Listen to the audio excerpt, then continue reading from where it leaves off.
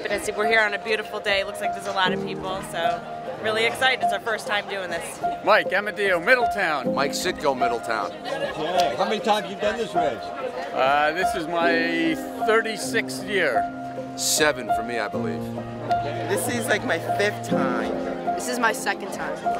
How many times have you done this race? Too many to count.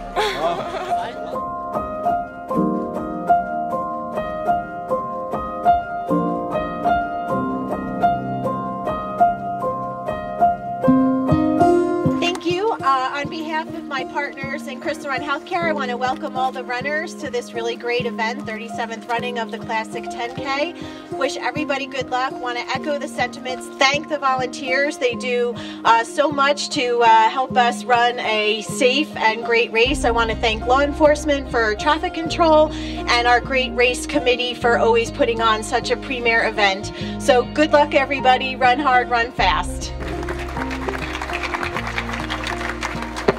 Well, thanks. This is great.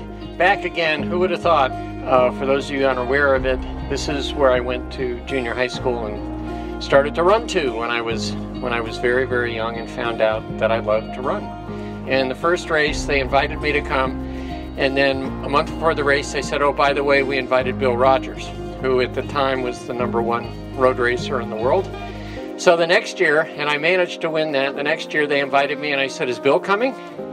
And they said no. So a month before, they called up, and it was Rod Dixon, who then was the #1 road racer in the world and won the New York City Marathon that fall. Well, fortunately, it was in August. I managed to win that race.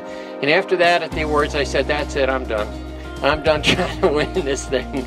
And today is going to be, for me, a true celebration of the route. To just visualize what it used to be like, what it was in the interim, and what it's going to be like in the future.